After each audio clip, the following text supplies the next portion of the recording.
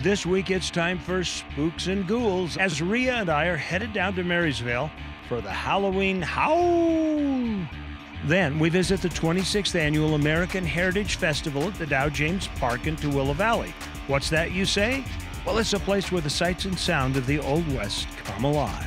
Finally, Reece Stein visits a spooky place of his own in Halifax, Nova Scotia, as he takes us to the graveyard of over 100 souls lost on the Titanic. It's all scaring you away right now. At Your Leisure is next.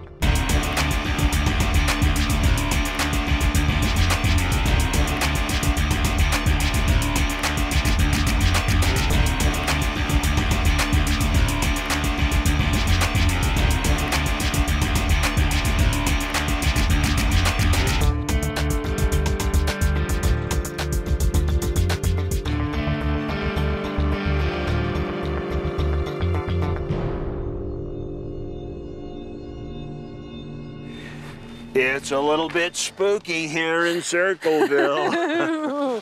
Happy Halloween, everybody. Hi, welcome to At Your Leisure. I'm Chad Booth. And I'm Rhea Rossi Booth. And we are hanging out here in Circleville, Utah, over at Butch Cassidy's hideout. And we're at the Halloween Howl, which is what Paiute County does every year, and it's spooky. It's spooky, and it grows every year. This is an ATV ride that runs up into the mountains through the day. You circle around through Marysville, and you come back here for dinner, and a costume party contest. Oh, it's big time costume party. Yeah. It couldn't be a more perfect, crispy, sunny, beautiful fall day. That's true. So, welcome aboard. Let's find out a little bit about where we're headed to.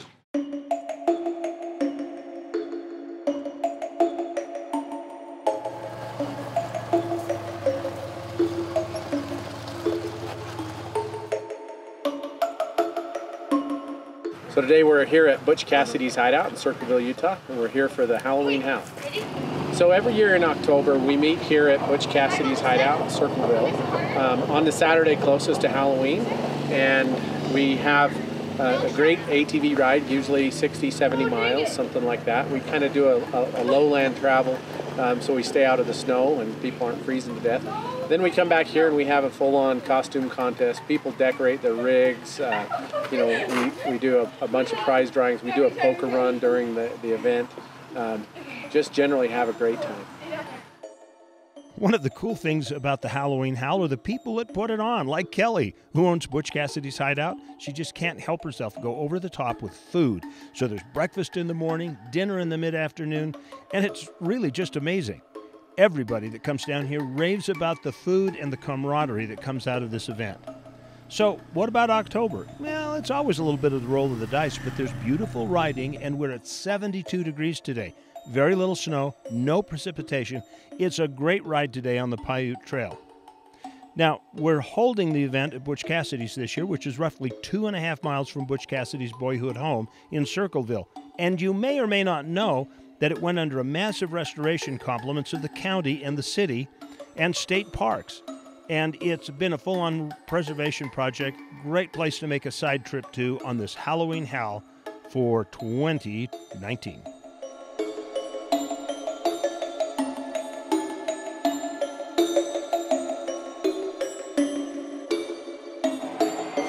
Yummy. Don't eat mine, eat your own. Okay, That looks so good. So when you start out doing a big Halloween ride, you're going to be out for the whole day, you do have to start with a good, healthy Halloween breakfast, which we've done here at Butch Cassidy's hideout. Yeah, this is a Howl and good breakfast. We're going to be saying that a lot today, aren't we? Right. Well, right now it's time for us to slip away from here and go to our weekly travel adventure.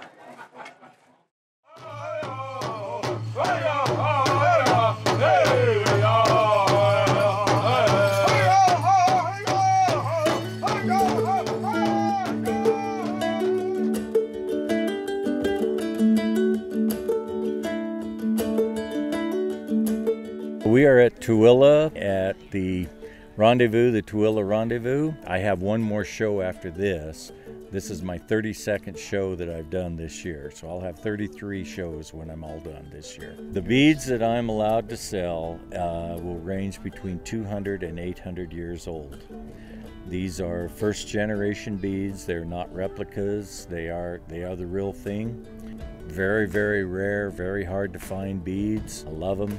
I love history. They have traveled 3-4 continents and across the centuries to get here. There you go, sir. Thank you. The business is called the Camp Canteen. What we serve is fresh brewed root beer and cream soda called Bison Brew. We do about 10-12 events a year. Been doing it for 20 years. It's our 20th season doing it. The Rendezvous group becomes a family. We've been friends with a lot of these people for 20 years. We're definitely a family. I'm an attorney ordinarily. I'd rather do this than practice law, but everybody walks away happy from here. You can't say the same thing about the practice of law. So look at that little one right there. She's enjoying the root beer and you know, seeing people happy. It's great when people say, "Oh, I've been coming for 20 years. This is what I look forward to," and we have that all the time.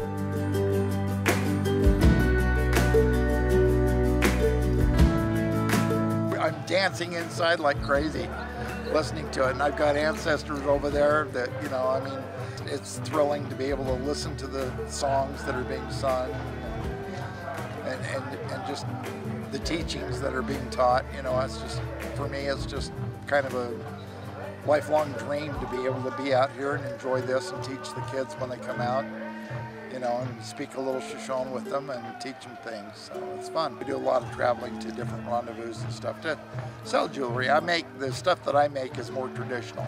It's old style, not the newer kind of jewelry. I got introduced to this stuff back in 1983. I went to Fort Bridger as a Boy Scout and fell in love with it. Fell in love with the Native American culture. It's a passion I can't explain. It's the pre-1840s era, the Native American stuff. I do a lot of bead work, quill work, you know, style porcupine quill work. But to share that opportunity, that craft, that lost craft with others is huge.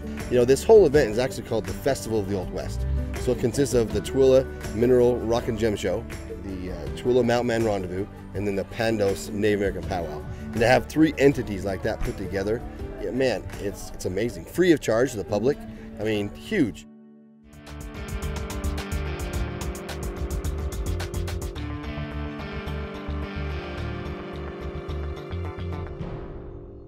There's a little place on a Utah map where I was raised, where my heart's at, where the sagebrush grows wild and high, and the stars come out at night. Oh, there ain't nothing like being raised in the basin with a Ute reservation, skiing starvation, that Duchesne County life.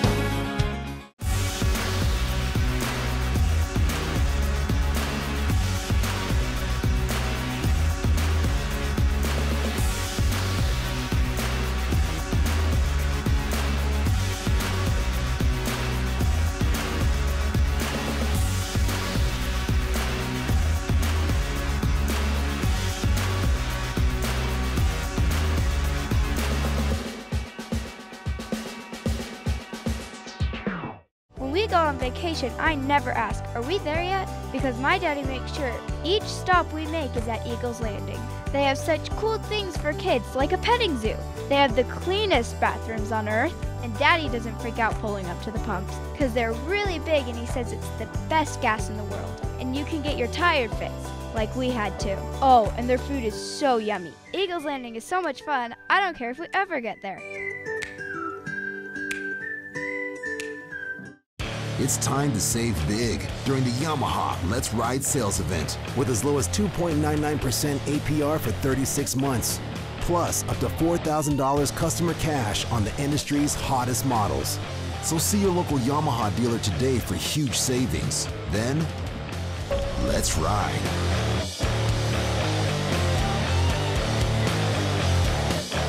Get your new Yamaha at Stedman's Recreation. Ride hard, play hard. This What's New segment is brought to you by Tunex. Hunting season's here. Is your rig ready? Come and see us. Welcome back to At Your Leisure. My name is Anthony Lujan with Smoke Ain't No Joke Barbecue. Today we're going to be cooking up a fatty roll. It's a unique twist of a combination of meats and a style of hamburger you'll enjoy. We're going to get that prepped, get it on the smoker, and show you how it's done. And first thing you do is you make a bacon weave. And pretty much you take your favorite bacon. What I do is I split it up into equal amounts. So we got this bacon all laid out. And first thing you do is you kind of fold the first layer back, every other one. Then you're gonna come in with another piece of bacon and lay it in there. And you're gonna weave it over the top of that one. Now we got the bacon weave all laid out here. Now we're gonna move on to the stuffing part of this. We got some sausage. Premium pork sausage is all you need. Gonna insert that into the pan here. In the pan, I got a little bit of jalapenos and onions. Got the pork in here, and then we're gonna add some ground beef here. I like to use ground beef that runs a little on the leaner side, just due to the fact that the bacon and the pork sausage that we have in here add a lot of fatty contents and all the oils you need. What we're gonna do is we're gonna mix the pork and the ground beef together, and I use a 50-50 mix. And now what we're gonna do is we're gonna kind of get this on the weave here. We're gonna lay it all flat, make sure it's even. That way it all cooks evenly. The barbecue rub today we're gonna be using is Plowboys Barbecue Yardbird Rub. Don't be shy, don't use it like salt and pepper. Make sure you lay it on nice and thick. Barbecue rub is meant for flavor. You want to add as much flavor as you can to your product until pretty much you can't see any of the meat left. As you see that I got complete coverage of the roll there, we're gonna move on to the next phase and we're gonna add the cheese. I like to use shredded cheese because you can get it a lot more even versus chunks. So I lay that cheese out there. We want to make sure we get complete coverage. Once again, we're doing complete coverage because we want it to cook evenly. We're level, we're flat, we're ready to roll it. This is the most difficult part of the fatty roll. We got bacon. Bacon does not like to get rolled. So let's see what we can do here. We're gonna roll this pretty much into a log. As you can see, take your time, wiggle it a little bit, tuck the edges in, and there we go. What we're gonna do is we're gonna add a little bit more of this rub to the outside for some color and flavor. Get that all rubbed down. Once again, we're not being shy about it. We're laying it on thick. And there we have it. Let's get this fatty in the smoker. We got the smoker turned up to 275 degrees. We're gonna put this in here. Once again, we're cooking to temperature, not time. We're gonna cook this up to 165 degrees. There we go. And we'll see you in about an hour. Alrighty guys, we're gonna pull out our fatty. We cooked it up to 165 degrees. We're gonna pull it out, slice it up, get it on a bun with some barbecue sauce, and we'll enjoy it. All right, here we go. Get ready for this. I got my nice sharp blade. Let's give it a cut it and let's see what happens. There we go. We got the cheese and the deliciousness. Look at that, guys. Put it on our bun with a little bit of barbecue sauce here. This is a Carolina-based sauce here. Vinegary, tangy, sweet. I'm gonna put that on the top of the bun here. We're just gonna pour a little bit on there. Gonna slice off about a 1/4 of an inch or 1/2 inch. Put it on our bun here. And there it is. Your classic pork and hamburger patty. Fatty is what it's called. Let's give it a taste. Oh, that's heaven right there. My name's Anthony Lujan with Smoke Ain't No Joke Barbecue. We'll be right back with At Your Leisure.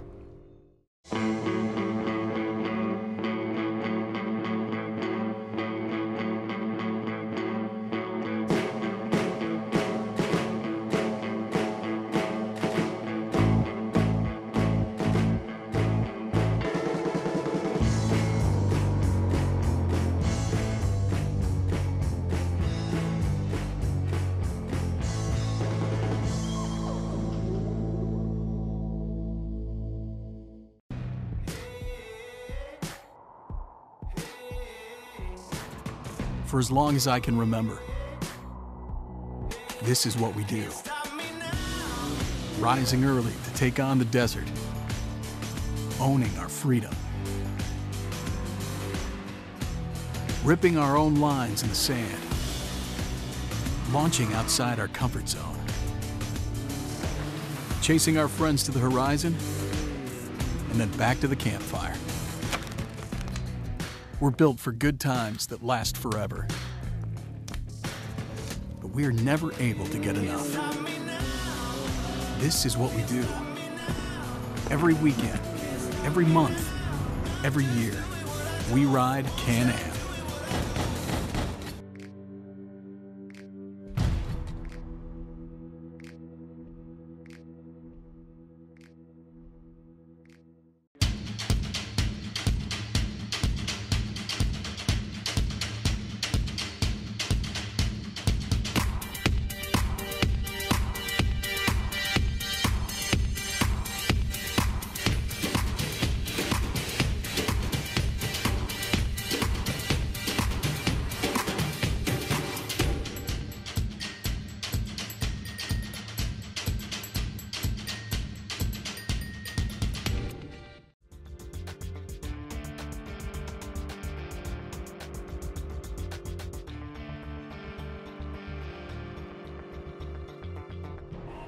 Welcome back to At Your Leisure at the Halloween Howl. Now, a big part of this, who is that? Who is that guy? Oh, he's always in our shots. Always. Everywhere we're going to state, that guy shows up and he gives Rhea the bunny ears. I don't know. Anyway, we are back at the Halloween Howl, and we are just getting ready for the costume contest. This is part of the fun festivities after you come off the trail. Is everybody puts on a costume and they pick a winner. Some people even go to the trouble of decorating their rigs, which I think is pretty cool. Oh, it's totally cool. So who's going to win? Who thinks they're going to win? Let's find out. We love the Halloween Howl. It was way fun last year and it was a blast. That was the first time that we've been to that one. And the ride was great. The people were great. Lots of nice people. Beautiful country. Yes, and the costume contest was awesome because we won. At the costume contest, we were off the Christmas vacation. We were Cousin Eddie and Catherine, his wife Catherine. Well, I think it's appropriate for the whole family. There was kids there at the Halloween Howl, and people were handing out candy on the ride. So if you pulled over and stopped to take a break, people that passed by you, they had candy and they'd hand it out and vice versa. So that made it fun. But dinner was awesome. Dinner was really good. Dinner was really good, yes. Dinner was really good. They always put on a good dinner at the jamborees. Yes, the jamborees, the Halloween Howl, always a delicious dinner. We got friends, family. There's a couple of new friends that are coming down this year that are going to go with us and all ride together in a big group and have that. And it's kind of nice how the Halloween Howl does, where you're on it, kind of do your ride at your own pace and do your own thing. As long as you follow the cones, you stay on the trail, that's no problem. And but yet we can stop when we want or just have a good time while we're riding. Yes. That's right. You don't have to eat anybody's dust. We definitely will keep going. It was a lot of fun. Yes, absolutely. Well, not to be outdone, we decided to enter the contest ourselves. Rhea decided to go as Rhea, the host of At Your Leisure. And then Chad decided to go as me with a little bit of extra weight on me. Fat Rhea. I think he looks just like me. This is why we're not 50 pounds. Thanks like a lot. Thanks. This is why we are not standing there in the winner's circle line, okay? But right now it's time for us to go to our trailhead adventure. We're in the loser circle. That's good. I'm Reece Stein, At Your Leisure, at a cemetery in Halifax, Nova Scotia, among the spirits of more than 100 souls lost during the world's most famous maritime disaster. You know the story. You've seen the movie. I had no great interest in it. I didn't even see the movie. Well, everybody but Joan has seen the movie. On a moonless night, April 14, 1912, the Titanic struck an iceberg and sank in the North Atlantic. Only 750 survived. 1,500 died, and many of the dead were brought here to the Fairview Cemetery in Halifax. But the significant factor about it is that we have the largest site of Titanic victims buried there. There are 121 victims whose bodies were retrieved from the Atlantic. 3 rows of headstones arc in the shape of a ship's hull on a gentle slope. Many are unnamed. Others tell stories. John Law Hume was a violinist in the famous band that continued playing through the sinking. He was found still in the uniform owned by an unfeeling employer. 2 weeks after the Titanic sinking, the company who hired John Law Hume and the other members of the orchestra sent his family a bill for the uniform. 24-year-old Everett Elliott stood by his post in the boiler room and is honored with the epitaph, "He showed once more to all the world how Englishmen should die." James Hutchinson was a cook, Henry Hodges a music dealer, Jacob Johansson found gold in Alaska, and John Chapman died with his bride on their honeymoon, Sarah refusing a seat on a lifeboat to remain with her husband. Herbert Cave was a bartender, Luigi Gotti managed the ship's restaurant, Harold Reynolds heading to Toronto to be a baker. And this J.W. Marriott was a ship's steward, not the Utah hotel magnate. When James Cameron came here, he was moved by the story of Joseph Dawson and named his lead character Jack Dawson, played by Leonardo DiCaprio. Joseph Dawson was a 23-year-old coal trimmer from Dublin. Graveyards can be spooky, but the names, their poignant stories give this place a haunting realism no movie can convey. I was quite moved by just the memorial itself and the affinity the people of Nova Scotia seem to have for the victims. Creating this memorial and taking care of it. The most moving stone belongs to a 19-month-old baby unidentified for more than 90 years. After 2 misidentifications, modern DNA testing revealed the name of Sidney Goodwin, who died with his parents and 5 siblings. Sidney was first thought to have been one of Alma Polson's 4 children, who died with their mother on that cold Monday morning. The incredible sadness is so few people survived, really so few bodies were found, but also a good feeling that they honored those people, including the ones who were crew members and who stuck with the ship as it went down. That was what was special.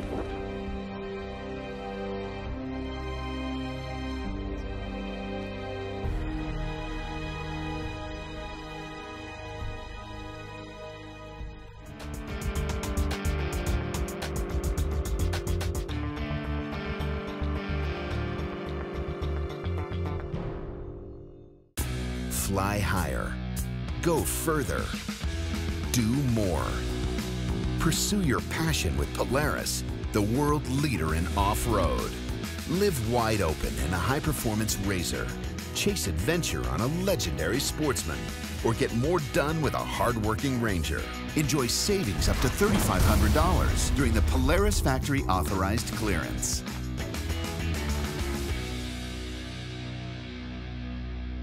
Hi, my name is Spencer Cox. I'm the Lieutenant Governor of the state of Utah, and I'm the new spokesperson for Ride On. Ride On is a unique partnership between all the land managing agencies in the state of Utah to maintain trails, to advocate safety, to advocate wise stewardship amongst all of us who use these trails. And I'm doing it because trails matter to me. This is important for my children. I want them to be safe, and I want them to be stewards of the trail. If you would like more information, go to ohv.utah.gov.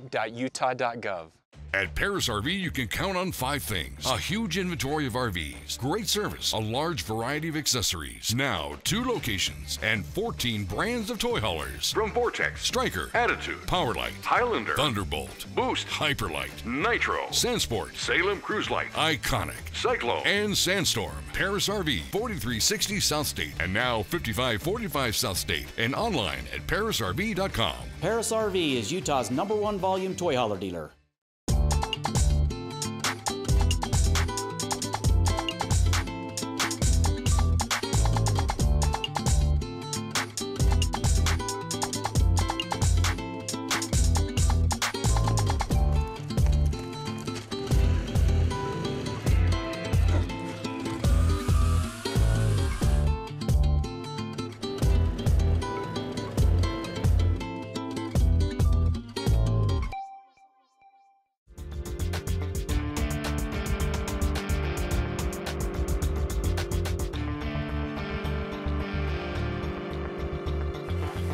First of all, I cannot believe how delicious this food is in Paiute County.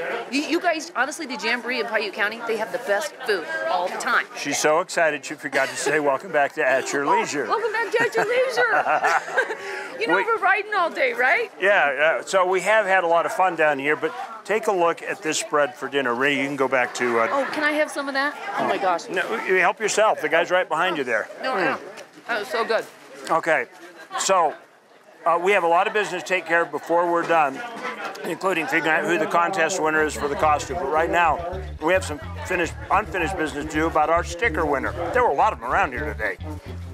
Looks like Wayne is our contest winner this week with a license number of X032KL and an AYL sticker. He wins the prize. Congratulations, Wayne. It looks like you're the lucky winner of a Mountain Series Camp Chef stove. Camp Chef is the best way to get your cooking done in the outdoors. Visit campchef.com for more details. And it looks like you're also going to win a bonus $100 gas and gift card from our friends at Eagles Landing, which is the best place to get that real gasoline, Clear 91. Okay, now let's take a look at our calendar of events. Next weekend, October 31st through November 2nd, is the Hump and Bump event down in Logandale, Nevada. The event features fairgrounds, trick-or-treating, campfires, and of course, a great ride for full-size off-road vehicles. Then, on November 10th down in Mesquite is the Polaris Can-Am World Store Ride to kick off their riding season. So be sure to head to their events page on their website to register now. And just a reminder, we want you to do what we did today. Our staff got together at lunchtime over a pizza and called our congressman to tell him we support riding ATVs in national parks.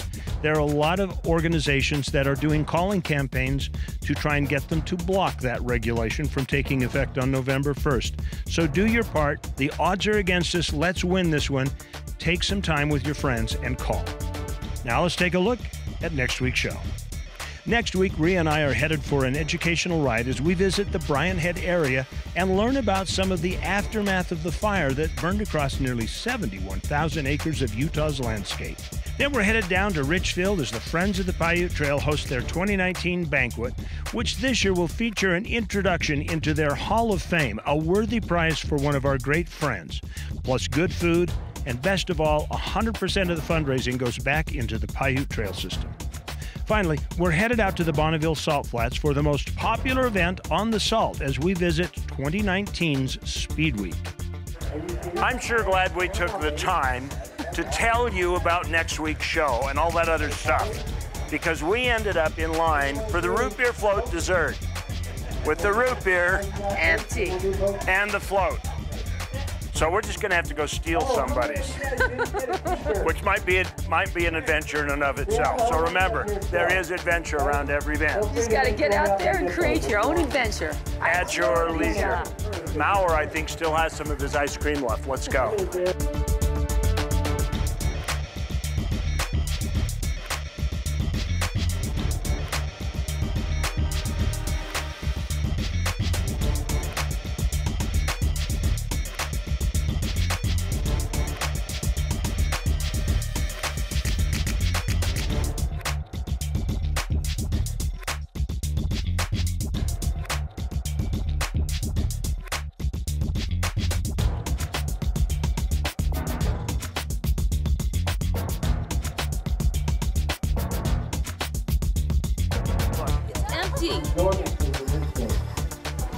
No, it's not. Look at that. Here's to you. You gotta get a mustache.